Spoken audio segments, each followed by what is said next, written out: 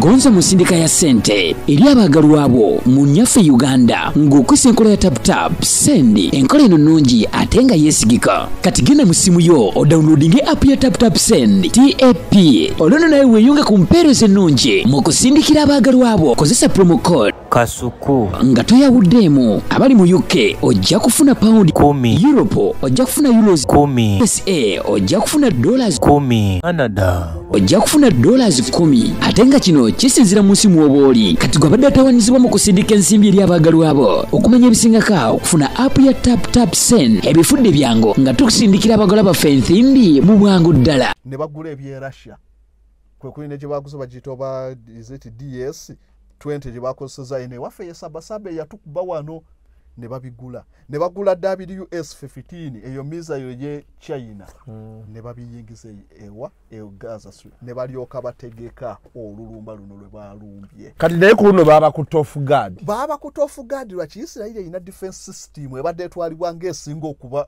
emu kusinga obulungi. Bagiyita gundi Iron Dome. Baina Iron Dome, baina David's Ceiling, nebira. Iron Dome defense system ekola etya. Baina ebimotoka baji developing a company ya Leisoni ya America ne ya Israel. Ne bakola system baleta ebimotoka nga bisatu. Nebisobolo emotoka bisatu bi defending a Kampala eno nga twali misaire esala. Robert tulaba kubako nga zidda. Baleta ekimotoka ekisooka kibeerako ne radar. Chidetectinga miza ngekyali mu range ya kilometers nga 7 oba ekikompola kyonna ne rocket bine ebikompola ne kikizula nti basimbudde ne kiweereza ku kimotoka wali ekirala ne kyasesinga trajectory nti egenda kutambula kudda wanti ejja kugwa wali bwe bala abantu wegenda okugwa waliwo olusaalu mugireke egende tewali bantu mugireke egende tusobola okwengeginga ebirala bwe bala bantu egenda wali bantu nga bakomandinga ali ekimotoka ekiriko misayo nga kisimbula. Oh my! Angende wano ku company webasoloza sente zange z'abapangisa kufuna kasente. Jibere ko sebo. Kali nyabo. Company yasoloza nga amayumba yalagawa. Baba oda naye puli alina kuzina abantu bakozesa Wamato Estates Management. Wanji. Wawe nyabo. Katubanjulire Wamato Estates Management. Abasangibwa Natete Makai Road ku roundabout ya Mwana Mujimo. Basobola okudabiriza ennyumba zo, basobola okusololeza abapangisa. Toddamu na kwemenyera abapangisa abatasasula mbudde. Ate gwe ayagala okuzimba esimu okuba kuzino wammanga. Wammasebo bakakase. Faba Wamato Estates Management Uganda Limited bokulagana naffe tugenda kwejjusa. Wamato Estates Management.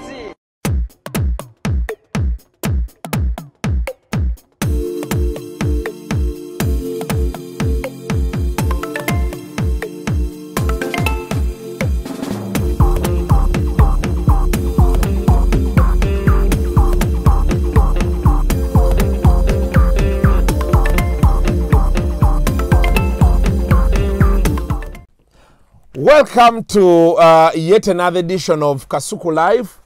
We're recording iderero. Enkube tonye Kampala wano. Empitirivu. Video ono jirabiro jamani twakwata lwakuna naye ng'enkuba yali etonye nyingi nnyo. Lwakusatu. Era philosopher antuuziza wano si atalina mmotoka wadde akagaali. Aina ngamba tepanya za kubye okuva eri ekawempi. Enkuba bwetonye mu bupanya bw'ettaka eyo emmotoka lwezijjukira okufa. Taxis 34 wheel zeeyisa eyo kwegamba buli kimu nekitabuka butabusi. But anyway, regardless you are here. Sebo. Nsanyusa okulaba. Ogamba otya? Ndi bulungi. Abantu basiima emirimu gy'okola. Omukama yeebase. Njagala okubaza abantu abalaba ebintu bino. I think with more consistency we shall even get more numbers. Abantu manya bannayuganda ekizibu kye balina history bamwagala nnyo. Ate ng'okumusoma abakaluubirira abamu. So kaakati we bafuna omuntu asobola okumunnyonnyola obulungi bw'ati. Namumulungula kibeera kyanguye. Okay. Olunaku olwaleero tusookere before we go any further. Basponsor baffe tweyanzanya bateekamu ssente banaffe abashukura Herbal Solutions abakugamba mbu kati waliwo akenjawulo ke yaleese abasajja abaagala okuwanvuya okwongeza mu size n'okulwawo. bonna babalina waliwo abasajja nga ka animal kalibe kati oyagala kawanvuwe waliwo abaga nti si munene bulungi ayagala gugejje bonna abo babalina n'abatalwawo nnyo ayagala kunkumula essaawa ye eryo eddagala balina Shukra Herbal Solutions waliwo abakyala abaagala waliwo abaagala akaseerezi waliwo n'abakyala nga feeling tewakyali nga balina zinoonya bunoonya abakyala bangi naddala bamala ozzaala abasajja babeesambye agezegeza afaanana bibye hormones zijjuse biki kati waliwo alina akasumulula emisuwa obwagazi ne bukomawo tebaddeyo kwerabya nnaku waliwo akaddamu ebbere ne kalikomyawo liyinza obutafuuka ttutu nga bwe lyali naye ne likomawo waliwo akakwata akabina ne kakawumba beekati ng'omwana bw'akulabako bw'ati alaba byonna byonna waliko Shukra Herbal Solutions katwe ennamba yo weeryawo tulina bannaffe Wamato Estate Management abo bo bakwasaganyiza estate zo gwali eyo ng'ogamba nti anze sina geegoba n'abapangisa Wamato Estate Company ojja kubanga ogigendako ate tulina ne bannaffe aba online business obintu obulanga obuyitaawo ne logo ne ziyita ku screen naye abamu temubifuna temubisoma ate olugiro oli nakkubira essimu Kasuku nyamba ombulire omukyalo abali aba online nga naye bulijjo ziyitawaawo naye nga ziyitawo njagala kubeera nga nkola ziyitawaawo please ennamba weeziri oli Europe oli America okooyo okukola emirimu emingi nti okuva ku 12 n'ovaayo ku 7 alina odduka n'oyingira omulala kwegamba eka ne weebakayo essaawa 4 by the way waliwo ekintu nina n'omwami ajja wa scholarships fully funded agenda kubaalanga wano nayogedde naye whenever is ready ajja kujja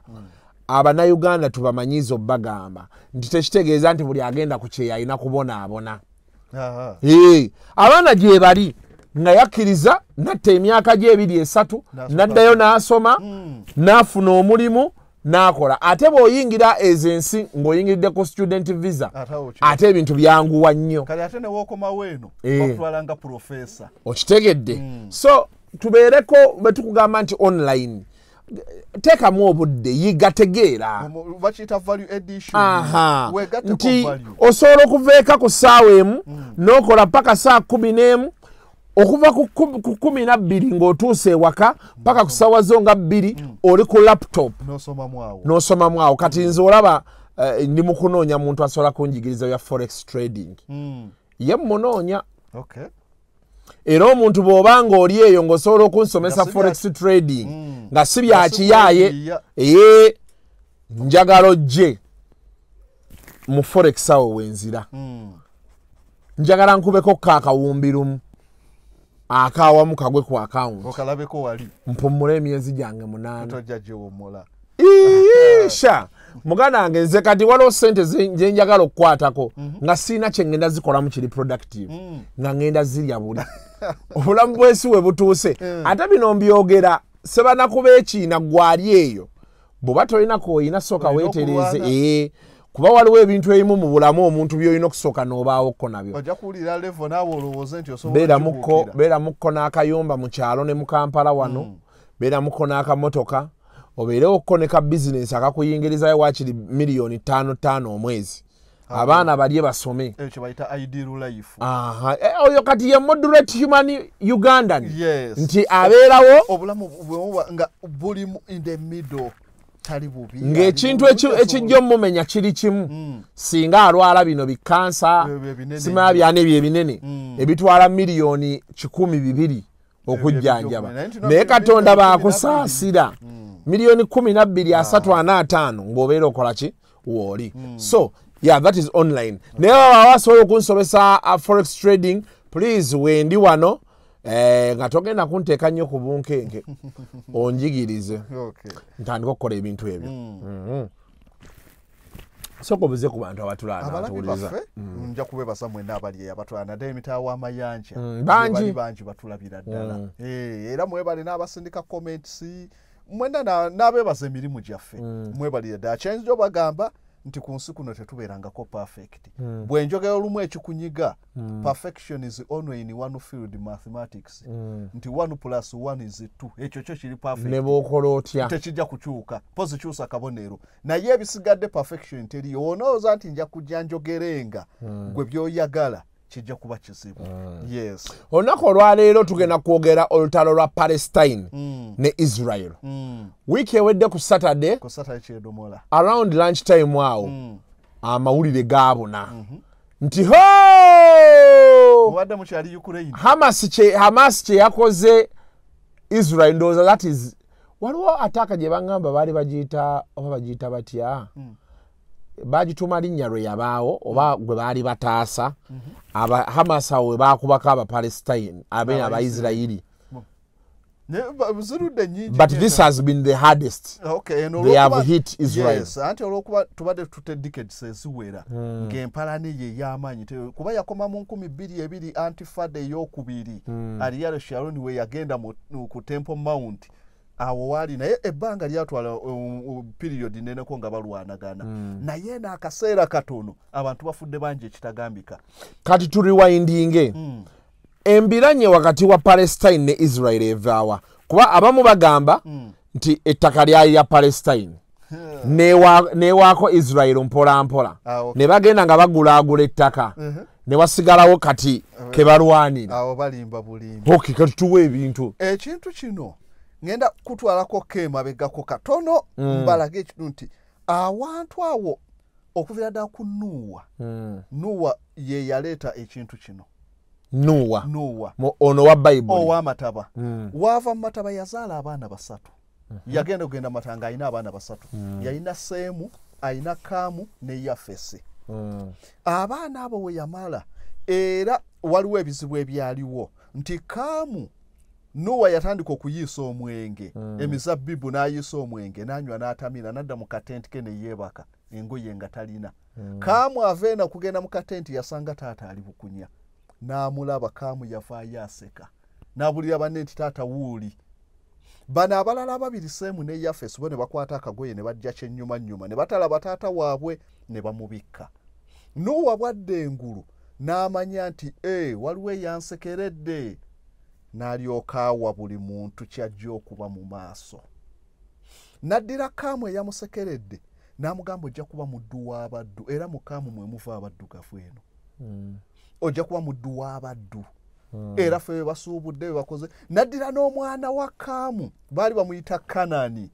n'amugamba okolimiddwa Kanani akolimidde Kaamu ne Kanani omwana we Kanani yavaamu ekitundu ekyo land of Kanani Abaisirairi mwabawulira bonna nga badda ewaabwe Kanani okuva e Misiri badda Kanani Ibulayimu waafa kyafudde baamusuubiza genda mu nsi ye Kanani lwaki nti Kanani yakolimirwa ekirala we yali agaba ettaka Nuwa yaddira abaana bano abasatu n'abagabanya Yafesi yamuwa omukisa olw'okuba ye yamubikkako n'amugamba ojja kubuna wonna eniragi Yafesi yavaamu abaana ba Jovani be ba Spain ba Tobali n'avaamu ba Gomeri be ba Germany ba Russia abo bonna Europe yonna n'Amerika yonna eva mu Yafesi abo yabawo omukisa gw'okubuna wonna n'okuba abagezi kuba okubuna olina okuba ng'olina amaanyi agasobola okusubjugatinga boogendo so yabawa amagezi kyovala mu technology Europe eno Russia America technology kitalo butalo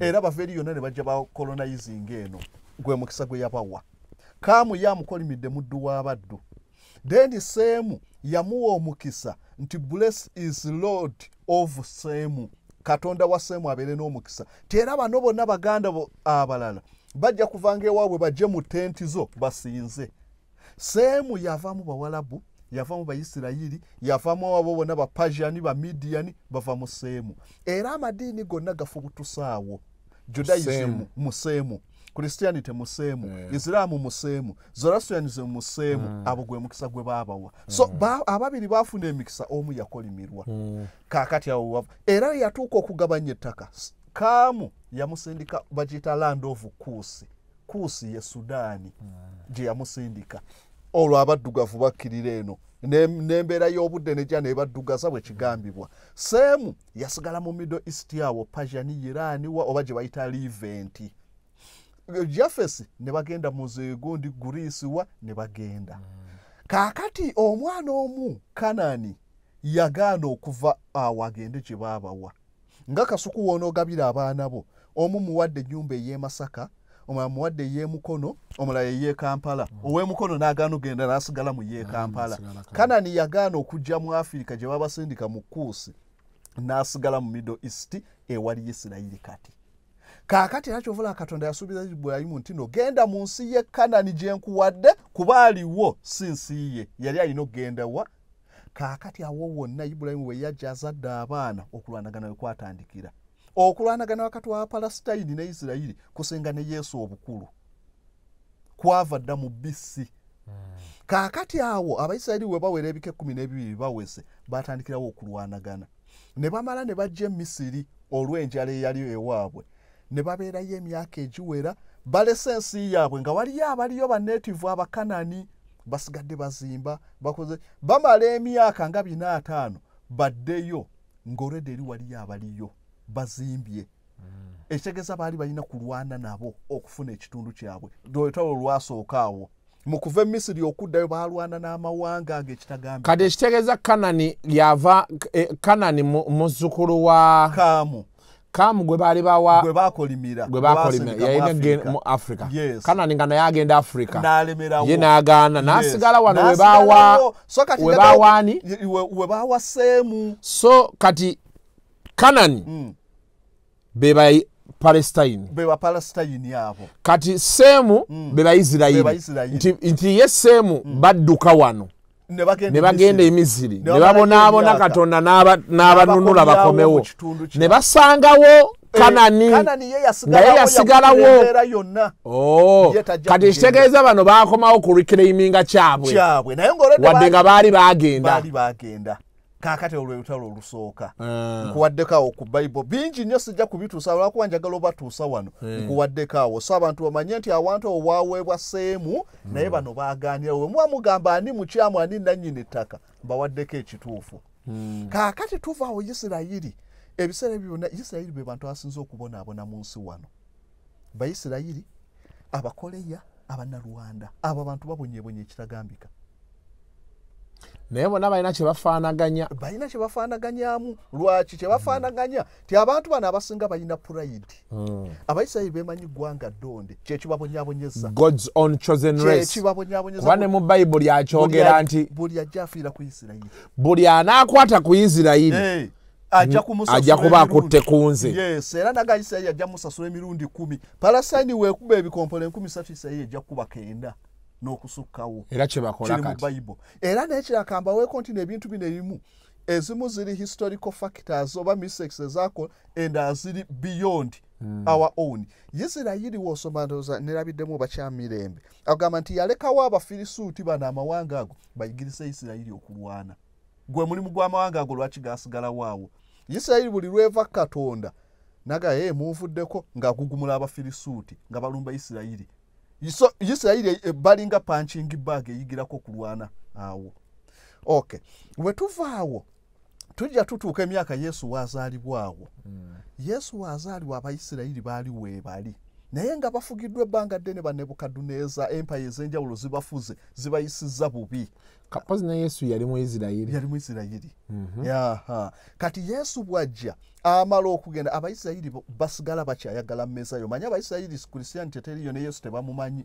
Bamutwalanga muganda waabwe kyekyokka. Era eddiini esinga mu Isirayiri Judaism. Ne kuddako Isiraamu ne kuddako Christianity. Kaakati bo Yesu tebamukkiriza. Era Yesu waamala okufa kuwedde agenze mu ggulu tutuuka omwaka ogwa Edinsa. Ezo no kabaka eyatta Yesu. Yali mujju.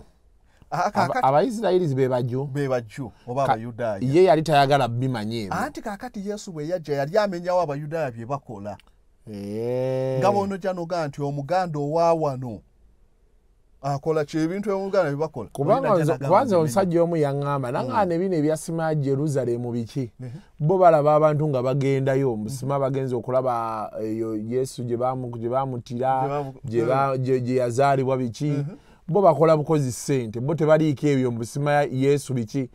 Bo Yesu bamulabanga bulaadi waabwe. Anti kaakati Yesu ajjawo oluvannyuma naye nga teyaliwo ku Temple Mount tewaliwo kiraga ku Yesu yadde ekiriwo be Bayudaaya nti we wali temple eyasooka David yagamba kabaka David nti agenda kuzimbirani Katonda Katonda n'amugaana ogizimba agamba mutabani wa Sulemaani kagizimbe temple eyo bagizimba ku lusozi baluyita Mountain Moriah Jerusalem kuliko akasozi kakati we bazimba era Ibrahim we yali asalira Isaaka we bazimba temple eyo naye temple eyo yebalwanya kati kambawo ekituufu ekibalwa bino byonna ebyettaka byali badde ekibalwanya kulwanira Yerusalemu Yerusalemu kifo kitukuvu ku madiini asatu gonna Abayudaaya be basooka e Yerusalemu nti kabaka Sulemaani n'azimbawo temple temple gye yazimbawo yali ntukuvu ekitagambika temple oba Kasuku ndowooza sigikunyumizanga kuba temple yazimbibwa Sulemaani Sulemaani abatamanyiye Solomon King Solomon yes byali lwenda ndowooza nga 57 BC before Christ yazimba temple nga bazimbisiza emiti egitagambika eminene emizibu nga olaba emiti egikola ebikondo by'amasannyalaze n'embaawo bazijjanga Lebanoni ne baziyisa ku mazzi ne baleeta naye bakoonanga naye tewali ddoboozi lyawulikika nti bakoona kyovala kigambibwa ti Sulemaani olw'okuba yasaba amagezi Katonda n'amuwa amangi ng'akontrolinga ebitonde byonna mu bitabo ebimu bagamba majiini ge gazimba tempe eyo tempe eyo yali ntukuvu nga ow'enkyakya toyingiramu ofa nga olaba abasiraamu we beeyonja oligini wali kuva ku tempe eyo yali ntukuvu nnyo nga ow'enkyakya w'olinnyawo ofa okoma mu lujja baali bajawulamu ebitundu bisatu Hall of Holies n'addawo ekiri hole then n'olujja nga wonna olaba nti no oba mu lubiri nga mu kompawundi ya Ssaabasajja otolinnyirawo ddala naye osobola okgenda eri mu biseguuse ebbali kati baakomanga mu lujja naye we wasemberanga ewatukuvu ng'ofa ow'enkyakya omumpi tolinnyawo baabuyitanga butuutuuli nga akatuutuuli we kalinnyawo kafa ali mu nsonga omukyala togenda ow'embalabe tolinyawo yali ntukuvu nnyo tempe eyo kati tempe eyo yazimbibwawo Yerusaalemi we batuuka ne bakuba Isirayiri mu mwaka gwa AD 7 baali bamuyita Empula Galiba ye yali afuga Nero ye yasooka nti baalumba Isirayiri olw'okuba bimanyi nti ggwanga tukuvu bagaa tetwagala kufugibwa Roman Empire twagala Mezaya waffe ajje nga yatufuga pozi bo bakyalinda Mezaya era we wali obuzibu bo bagamba Yesu si ye Mezaya bwe nawulira nti baamugaanira ddala era bo Christmas bagimanyiddewo balabafa abagirya mbu musaalaba mbubi era baba tulandi bagamba kakati mwe mufaaki ffe tetumumanyi nako so kati balinda Mezaya kati Mezaya okujja alina okujja nga tempo weeri entukuvu weerina okugenda abasiraamu baazimbawo masigidi Ali Aksa ye ddiini ey'okubiri kakati kambavugire mbatuusa awo nti mu eddi 7 Empula Galiba we bamala okukuba Abayisirayiri tempo yonna eyaliwo Yesu we yayingirawo n'agobamu abantu yonna ne bagisaanyaawo ne balekawo ekisenge kimu eky'omu westi era ekyo kyekifo ekitukuvu ekiriwo kakati eky'Abayisirayiri we batuukakokko bagiyita Wailing Wall we batuuka ne bakaaba ne basaba bye baagala wetula abantu we bagenda ne bakwata ekyo ekisenge kyaliwo Empula yali gundi Herod the Great yaliwo okugwa Yesu eyatta abaana ye yazimba awo ebisenge ebyo n'abigattako so kakati eyo ye Temple Mount we wava obuzibu nga naye yali y'Abayudaaya ddiini ey'okusatu eriwaawo kakati we tuvaawo tutuuka Luka 5:7 Nabbi Muhammad yazaalibwa Luka 2 ayolesebwa atandika olwo ava Mekka okugenda e Madiina bamugobye e Mekka olwo atandika gundi zitandika okukka surati aya zitandika okumukkako ayolesebwa bw'ayolesebwa obusiraamu ne bukwata Roman Empire yali egudde nga tewali bukulembeze bw'amaanyi obusiraamu bwe bwaddawo Nabbi Muhammad amala okufa olwo waddawo b'Amayadi Khalifa baali bamuyita Malik ibn al-Maliki ndowooza lwalinga 680 arawundi naddira wano ewaali tempo gye baakuba mu eddi 7 eya Solomon we yazimbibwa n'endala eyaddako tempo ey'okubiri n'azimbawo omuzikiti n'alyoka ateekawo kye bayita Dome of the Rock kirabika bulungi kizimbe kye nga wolaba agadoomu gano agali ku Old Kampala bwetyo n'akizimbawo wennyini wali ewaali tempo eri entukuvu gye nkugambye n'omumpi mw'ataayingiranga kati obusiraamu bufunye kireyimu ku kifo ekyo mu 680 rawundi abayudaaya baabagoba dda n'ekitundu ne bakituumawo Palestine. Hadrian yabagoba mu 1300 AD. Revolution yawo ne beekalakasa najja n'abasala n'abagoberawo dda n'atumawo Palestine. Kati Palestine alina kireyimu ddala awo nawo. Then tuvuddawo obusiraamu buzze bwegaseemu nabo balina kireyimu bazimbyewo ne bamala Sulaiman the Great the Magnificent ndowooza alinga 10 oba mu 4 rawundi Ottoman Empire 10 nga mu 4 oba mu 5 n'alyoka azimbawo masigidi Ali Aqsa. Omuzikiti oguliwo omuzikiti guno gutwaliwo okubanga gwe gumu ku mizikiti 3 egisinga okuba holi mu busiraamu ng'ogyeko ogw'e Mecca ogw'e Madina n'ogw'e Yerusalemi awo mu kifo lwaki nti Nabbi Muhammad we yayolesebwa yatambuzibwa okuva e Mecca n'agenda e Yerusalemu mu lugendo olwamutwala mu ggulu ekiro midnight journey ogenda mu ggulu okwolesebwa mu ggulu eri 7 awo we yatuuka mbu yateekebwa ku kisoba kiyita Baraka kye yali nnyo okusobola okwanguwa okuva e Mecca okutuuka e Yerusalemu kilomita ziri awo ziwera naye kisonga buli olutalo ekikuba nga bw'ogira bw'oti n'otuna amaaso gye gakoma lweruta kyekyamutambuza n'atuuka e Yerusalemu mu kiro kimu n'agenda mu ggulu. Kaakati nabo balina kireyimu nti wano ekifo kitukuvu kuba Nabbi Muhammad we yasinziira ogenda mu ggulu. Abayudaaya ti Solomoni ye tempo gye yazimba ne Christianity Yesu bw'ajja nabo bafuna kireyimu. Obukristaayo bujja luvannyuma. Obuprotestanti bw'Abangereza Obuprotestant bwa 1500 Martin Luther King ye yawakanya abakatuliki bye bakola ne babayita abawakanyi Protestanti. Kale ne mujja muvaamu Anglican ye Bungereza King Henry ne muvaamu Presbyterian Huguenots ba Calvinist ne bavaamu awo. Obwo bupya nnyo naye Catholic ye yasooka awo. Kati Christianity bwejja ndooza ku mulembe gwa Constantine naawe kuba abakristaayo baabayigganya nnyo awo Yesu wonna nga yakaba Petero oyo baamukomerera bamusulise bati gundi e Rome so bayigganya nnyo abasinza mu Yesu. Kaakati Emperor Constantine wajja atandika ndooza 313 naye around 325 n'ayisa ekiwandiiko bakiyita Edict of Milan ekikkiriza obukristaayo bubeere nga y'eddiini esinzibwa mu Roman Empire. Olwo baweereddwa eddembe abakatuliki olwo Christianity olw'etaano yali weeri naye ono kaakati efuuse Catholicism ebuna wonna. Kaakati olwo obukristaayo ne batandika okusinza mirembe. Kaakati naye Constantine azimbawo Church of Holy Sepulchre naye eri awo ku Temple Mount. Kaakati abakristaayo bagamba tulina right abayudaaya n'abasiraamu kati weewali obuzibu. Kati Isirayiri bagizaawo omwana mu 8 kuba teyaliiwo baagiryawo okumala emyaka egiwera kumpi nga 9 nga teriiwo. Bagizaawo lwa Ssematalo owookubiri ng'awedde. History mungi awo Balfour Declaration ebyaliwo naye mu Ssematalo owookubiri bayisa resolution y'e18 UN tugenda okuteekawo Isirayiri. Tugiteekawo wa basuggestinga ebifo bingi ebyali ku list ne Kalamoja yalimu. Singa ffe bayigganya wano singa baabaleete Kalamoja. Hussein Gishu Kenya yalimu. Paka lwe bagamba Abayisirayiri nti nedda. Endagaano gye twasayininga ne Bungereza mu 1917 eye Balfour yagamba mujja kuzawo Isirayiri mu kitundu we yali twagala kudda waffe we twali temututwala walala. Amerika olw'okuba nti Abayisirayiri bagiyambye nnyo mu Ssematalo kuba Amerika okuwangula Ssematalo Isirayiri yakola ekintu kinene nnyo. Ba Alberto Einstein, Enrico Fermi n'abalaba scientists bava mu Europe hitira nga abayigganyiza baleka eri hitira nga amanga ga Europe bali ku luguudo olw'okukola ekyokulwanyisa ekikozesa amaanyi aga atomu.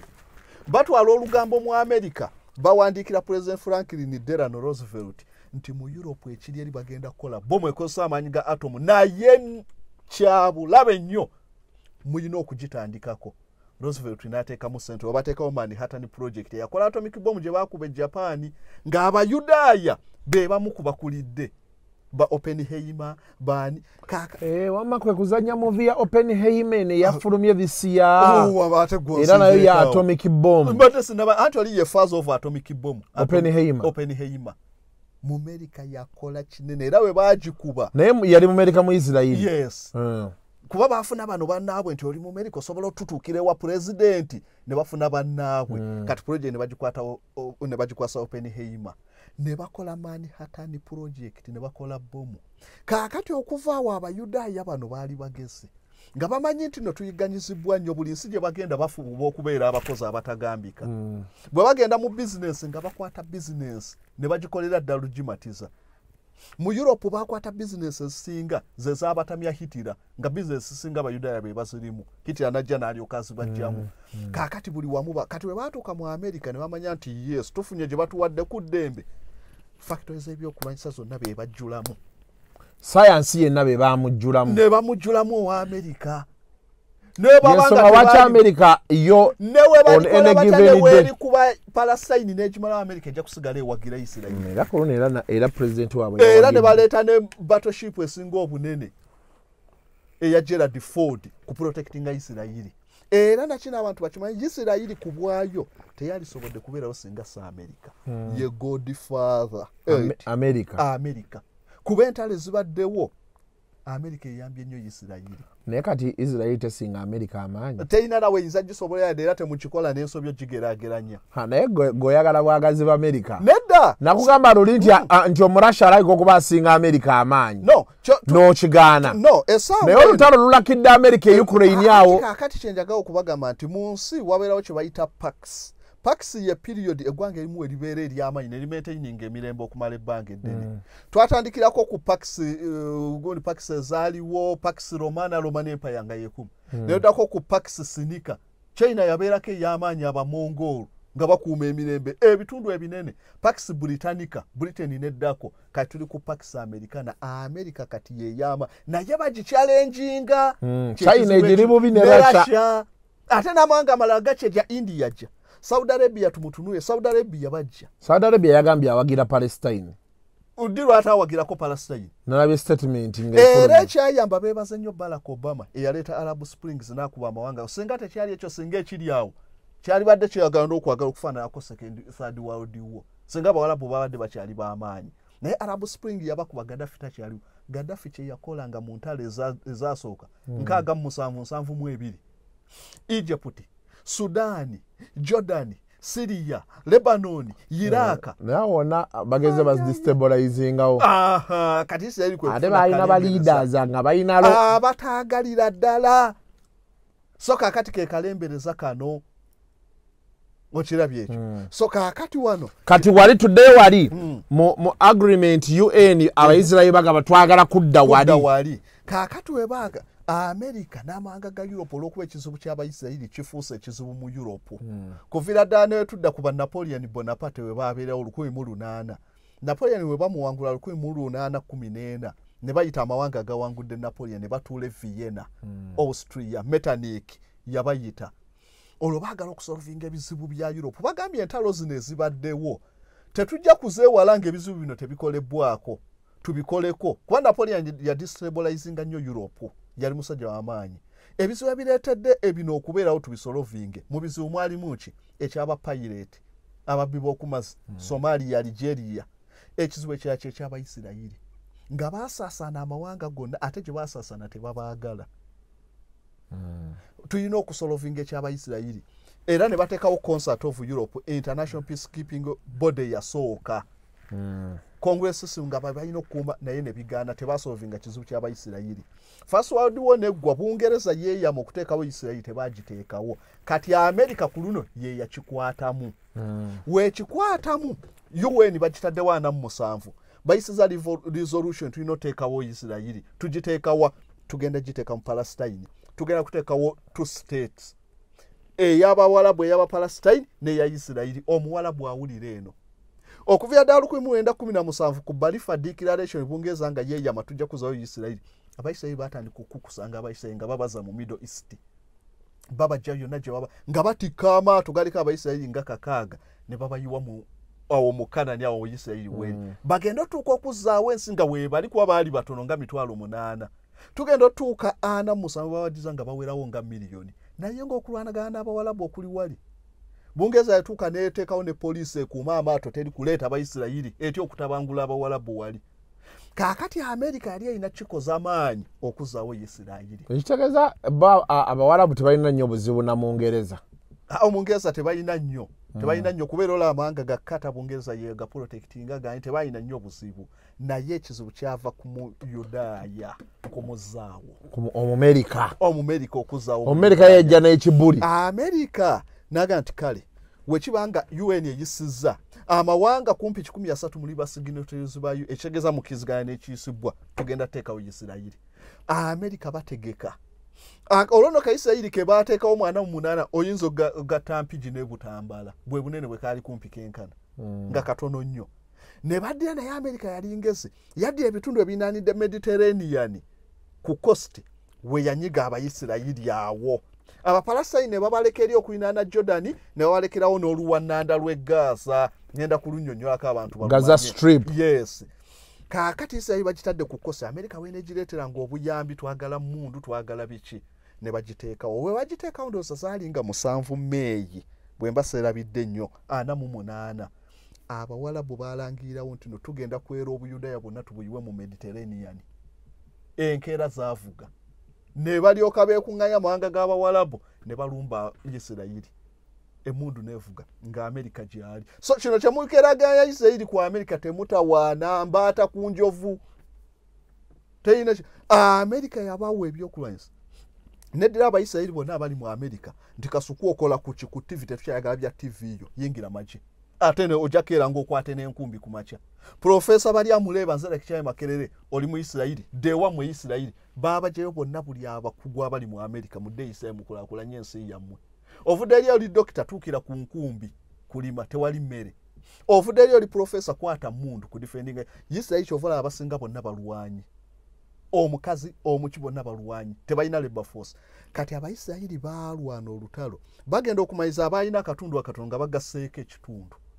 eky'Abawalabu olwo enkaayana zigenda okujja baava eri nga UN esazeewo nti Isirayiri erina ebitundu weebiti bino ebisigadde bya Palestine Isirayiri emaze ebiwambye kyekwatako tekita awo empalana wetandikire ey'ettaka bwekiwamba bweti bazifuula settlement baziyita kibutis bagira communis timwenna mubeera wamusi bino nti gundi zimba eri omulala eri ne bazimbawo commune abantu bonna ne batereera awo naye mu kitundu kyewambye kuba Palestine omanyi Abayisirayiri bagezi bajja ku saa 12 ne bakoona ebizimbe bugenda okukyanga bazimbye edda baleeta bisenge bapanga bipange so ne batandika okutwala ebitundu by'Abapalestine olwo obuzibu bweyongera Abawalabu tebaamatira okuva 8 ne baddamu ne beesetinga 67 badda balumba Isirayiri olwo lwali luko olutalo sinaayiwo ennaku 6 amawanga geegassa amalala g'Abawalabu gasindisa abalwanyi balumbye Isirayiri naye baayina ensobi emu banyoomanga nnyo Isirayiri naye lwakuba Amerika communicatinganga nga bataapinga amasimu gaabwe Isirayiri yali yaddira abantu baayo abatamanyikiddwa ne bateeka musene bagenda bawasa mu family royal families Jordan w'amawanga ag'enjawulo nga buli kye bateesa bano be bateekayo ne bawasaayo babimanya Isirayiri neemanya nti bagenda tulumba Isirayiri teyabakkiriza lwe baategeka nti enkeera tulumba yabalumba tebannalumba bakita preemptive method Egypt yali y'amaanyi ng'erina Air Force mu 67 Isirayiri yakuba ennyonyi zonna nga tezinnasitukana ku kisaawe raaniwe zonna n'ezikuba neekuba amawanga ago gonna yagasooka era egenda okuva mu lutawo lw'67 ng'ewambye ebitundu ebitagambika ebisinga ne Uganda emirundi ng'ena yawamba Golani Heights ezo nsozi za Syria wozibeerako waggulu wano wonna obeera olengerawo Isirayiri wonna ne baziwamba ku Syria ne baddira Sinai Peninsula ekitundu kya Egypt kino ekirimu Uganda ng'emu n'ekitundu ne bakiwamba ku Egypt ne bajja bawamba ebitundu nga West Bank Isirayiri erina ebitundu bibiri ebikola manya Palestine ebikola state ya Palestine West Bank ne Gaza Strip kawannanda katono kali ku Mediterranean mu south waliyo Misiri then wano keetooloddwa Isirayiri okutwalizaamu nti kaliko square kilometers nga 365 kwegamba nga Kampala Central oba n'ogattako katono nnyo ako kali ku coast keeyawudde n'ekitundu ekya West Bank era eky'Abapalestine kiringa wano obeera nga Buganda erina wano mu Buganda neberayo n'akatundu e West Nile ngayo yenna Buganda so ye Palestine kakati okulwana kubadde Gaza Strip njagadde kubannyonnyola ku luwanda nti Buganda eri wano naye okulwana kuli West Nile gyeyina akantu kaayo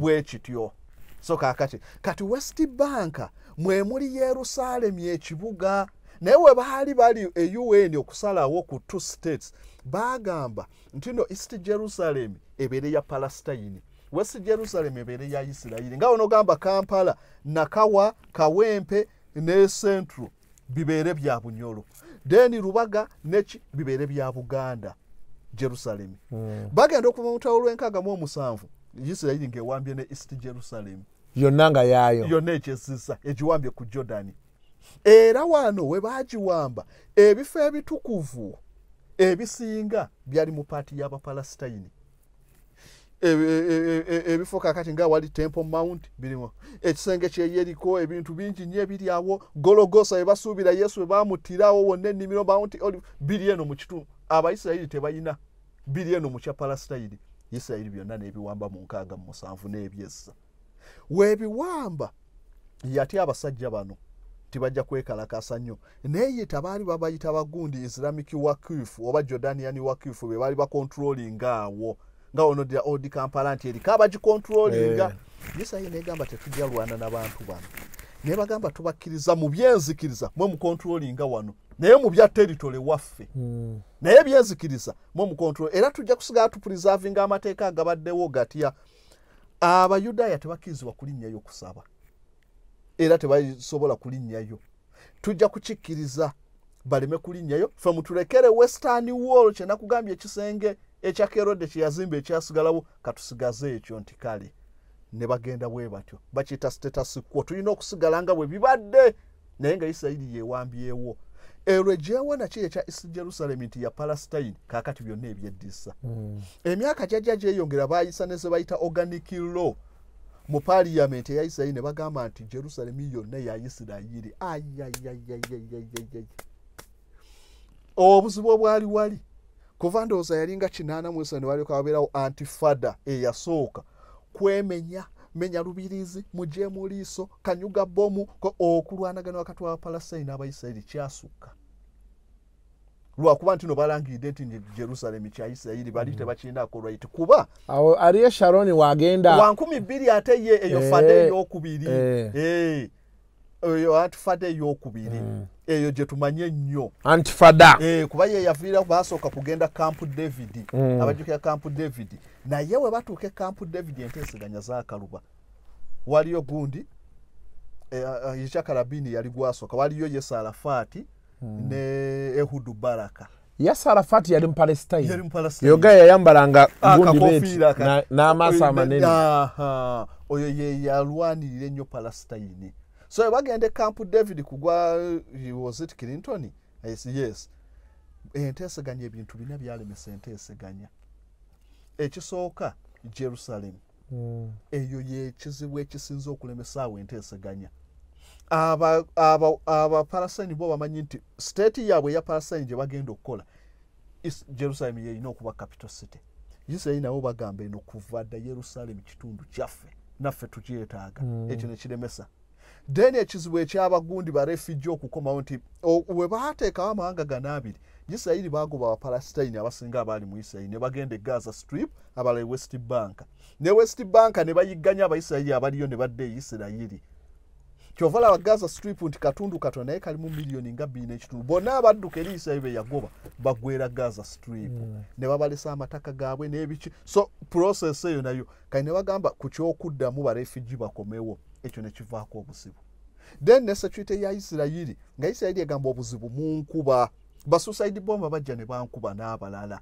tukikoze tutya byonna ne biremesa enteeseganya abave Camp David ng'enteeseganya ziganye abo kwekalakasa ne kutandika okwankumi 2 Ariel Sharon yagenda n'alinnya mu tempo ekitakkirizika ne wabeera okulwana okutagambika naye kwamala emyaka kumpi bajja balwanagana ne basirika ne balwanagana emyaka nga 5 mwafiramu Abayudaaya nga 10 nga mu 3 around ndowooza nga 9 ku 10 awo sirishiwa omuwendo Palestine nga 13 naye nga kitutte ebbanga kati kino we kisingiddewo nnyo nti nnaku bunaku bali mu 1,500 abayudaaya n'abapalesitayini. Kati kuguno omulundi what has sparked this war? Kaakati ekyavuddeko kyova bagise ne Ali Aqsa Flood nti aba Hamas political party mu 2007 party ezasooka waliwo PLO eyo bagiteekawo nga mu 64 n'abeerawo ne Fatah. Bano bo mu ideologies zaabwe baatuuka ne bagamba katukiziganyeko ebintu ebimu ne Isirayiri ng'ekyokurecognizinga Isirayiri nga eggwanga. Abawalabu baali baagana olikkiriza era ku mawanga agalinga mu 10 ndowooza 13 be bakkiriza bokka nti Isirayiri ggwanga, abalala baagaana. Kaakati baaba forcinga okukkiriza nti Isirayiri ggwanga. PLO onekkiriza then ne Fatah nekkiriza wekkiriza baradika abatakkiriza Isirayiri ne bava mu parties ezo ne badda mu Hamas yagaanira ddala okukkiriza. Bagenda mu kalulu ka 2007 mu Gaza Strip candidate wa Hamas ye yawangula baamuweerawo akalulu kiringa onoga nti no Buganda nuupu etaddewo n'NRM neeteekawo ne bakuba ow'NRM NRM ne bagamba Buganda tetukyagifuga tugitadde eyeetulemye. So kaakati PLO Fatah ne bagamba Gaza etulemye eyo Hamas yeetuta obukulembeze ne basigala West Bank. Kati Palestine erina kumpi gavumenti nga 2 eye West Bank n'eye Gaza. Kaakati ab'e Gaza bo baaganira dde okukizigana ne Isirayiri. Era wano weekyatusiri babadde bajja n'okulwanagana okwenjala naye mu mwaka gwa 2021 waliwo omuyudaaya bamuyita Lipo yakwatibwa ng'ayagala okusabirako mu tempo. We baagaana we bamukwata ne bamutwala mu kkooti amenya amateeka. Koti netuka nesaba musango negamba nedda tumwejereza kuba yali afukamide bufukamiza asaba tekinyiga bapalasa ayeyi bali bagugumuse. Koti enkulu neva nega nedda tubijewo omusango akyagulina abawala aba Hamas bali bata Isirayiri olw'okuti aba Hamas ne reverse nga koti ento kye yasala. Kaakati aba Hamas tekyabamalira obuzibu bakyalina bungi naddala okuva ku kifo ekyo ekya Masigidi Ali Aqsa oba Temple Mount. Then ekirala blockade Isirayiri gye yateeka ku Hamas bada ate nga tuzze mazima Isirayiri yabanyiga nnyo aba Hamas.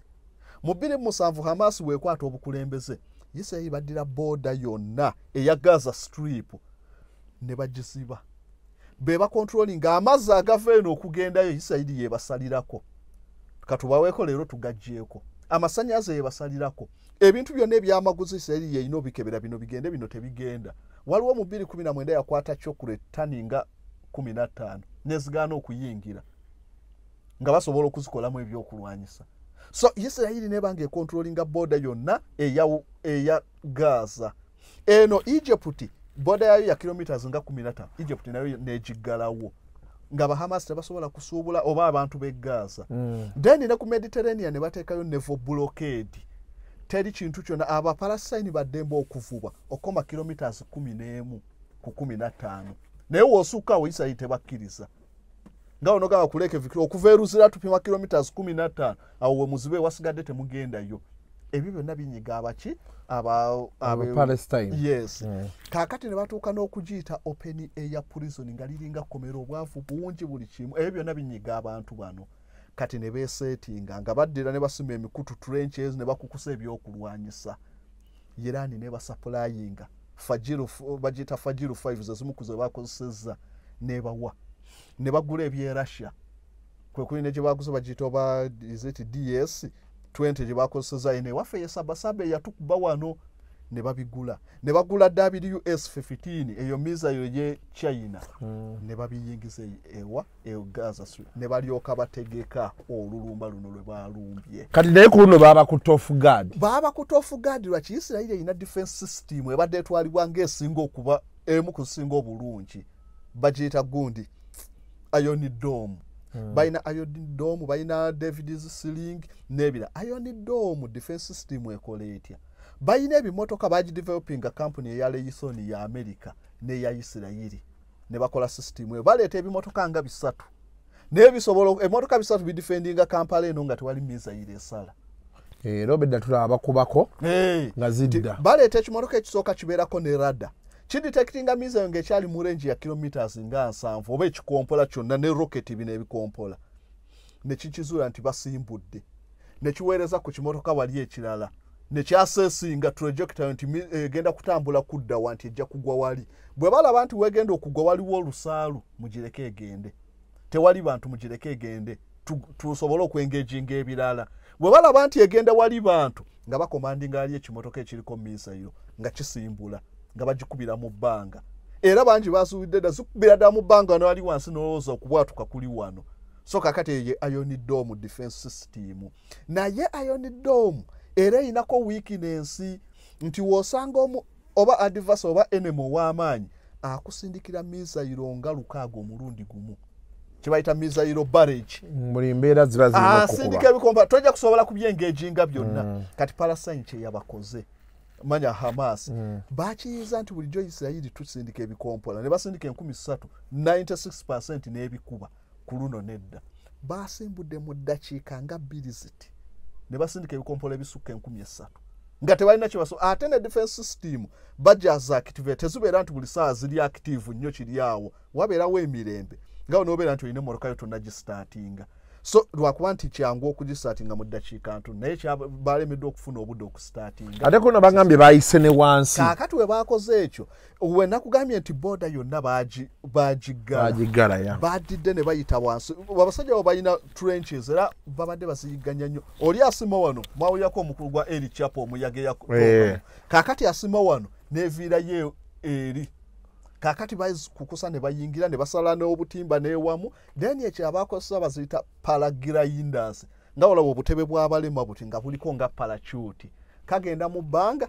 ne kajja empewo n'ekaleeta ne gravity ne kalandinga baavudde eno mu Hamas nga babayise balooza bwa bulijjo bano balya bulamu kumbe baterrorist bayingidde ne bayingira eno bakuba eno wansi bakuba era ebitundu ebisinga awo mu south bamaliza nga abasajja babiwambi be babirina ne balyoka bawamba buli bantu betwetaga abato mutte bano baki bano tubawambe basobole okweexchanginga n'abaprisoner ababuyisirayiri beerina so bwekityo bwe kyabadde kati capital city ya Israel eriki capital city yabwe ye Tel Aviv Tel Aviv naye Trump we yajja nagambye nti bayisaako gye bayita organic law ng'egamba nti no Jerusalem ye capital city amawanga ne gavaayo ne gakivumira ne basirika Isirayiri ne baddamu ne bakisa era ebitebe ebisinga byonna embassy biki Knesset parliament yonna eri Jerusalem Tel Aviv bagiteekawo wali nga baakateekawo Isirayiri obutakanya bawalabu naye amateeka agayise galaga nti Jerusalem yonna kibuga kya Isirayiri ne Trump 2017 yavaayo n'alangira Amerika kye yali yalemu okwogera ebbanga eryo lyonna nti Jerusalem yonna kibuga kyaki kya Isirayiri kaakati we wajja okuva obuzibu obutajja kuggwa kuba kijja kusiikula ne hostility y'amawanga g'abawalabu era amawanga g'abawalabu go gasitudde ddeera bupya bakyasirisa busirisi agamu gadeclarinze gawagira naye Palestine gawagira morale tebannakwata ku byakwe ng'oggyeko Iran ne Sudan abo bo be babawa ebyokulwanyisa ne ssente naye amala agawagiramu naye abawalabu bano we baneesetinga ne badda okuva ku Obama kye yabakola Arab Springs ne baddamu okuba ab'amaanyi Isirayiri bijja kuba bizibu ate n'ekyokuba nti kaakati Russia yavuddeyo nayo nti y'amaanyi kireetera America decision zaayo okuba nga tekyasobola kuba genuine nnyo kuba Russia lwe yasupportinga abawalabu mu 7-3 nkulazeeko nti Katonda efuuke sematalo so singa abawalabu bano banaddamu ne beesetinga Bayiraani baani nga ne ba Saudi Arabia bafuuse b'amaanyi kijja kuba kizibu aliyo Saudi Arabia yagambye wagira naye tennaba kuteeka musenga naye luli basindikiranga ddala tanka ne basindika buli kimu kuno kye batannaba naye amawanga ago lwe ganaamala olaba nti Saudi Arabia kati bawakanya nnyo Amerika buli kyegamba ne bagamba mu OPEC bane mutuyambe mwongere ku mafuta twatadde envumbo ku Russia Saudi Arabia negamba ngenda kendeereza ddala ebbeeyi y'amafuta eriwo ne Biden yagendayo ne bigaana so Saudi Arabia kati naye etandise okulaba nti evumbye ewakanya ebya Amerika ekitabaddeewo luli kati ekyo kizibu kya Amerika tetandise onnafuwa ati egambidde nti no wabeerawo empire zibeerawo throughout history empire zibadde zijjanga zinafuwa naye kitwala olumu emyaka ate olumu kiba painful ku nsi ti Amerika okutuuka nti katugeze nti oba egenda oluzinga oba supapa sigamba nti ebuluzinze kiyinza okubeera disastrous nnyo ku nsi entalo zisobola okuba ennyingi ezitagambika naye kati nga challenge nnene nnyo Amerika kye twali tulina ekya unipolar nga Amerika esupapa ate kikyaliwo tuli ku multipolar Russia, China, India y'amaanyi ku mwezi evuganya buli wamu Saudi Arabia bajja amawanga ag'enjawulo so myaka 5 maaso ojja kwesanga abali ku bwa superpower bawerera ddala kati awe wajja okuva obuzibu. Well, bagamba nti embozi tebankadde nga siggwa ginyumya. It's been otuwadde insight. Yes, ogifunziza. Yes, naye nga tusobola oginyumiza ddala kumpi n'omwaka mulamba. Naye walimu obutalotalo bw'ozooyogera awo. Nga zaali badde nnene n'enzikunyumiza okwata ne ku mutwe bw'oti. Singa nkunyumiza Abayisirayiri we baabagwa mu Eddi 7. Empula nnero omanyi okusaba Abayisirayiri omusaayi ne gukulukuta ng'amazzi. Bayisirayiri babonye so bingi nnyo biri awo bingi. Naye abamu bayinza okubigendako mbiinako ebimu ku YouTube Kasozi Samuel Philosopher. Sobola ogendayo n'obirabako ebyo agasasiza biki ebyo nambi bannyonnyola kerodde abantu tebabimanyi nnyo ebisinga ebyo. Basobola obisangayo gwe gendako Kasozi Samuel Philosopher ojja kuba ofuna information esinga waawo. Well, until next time mubeere bulungi. Mweraba.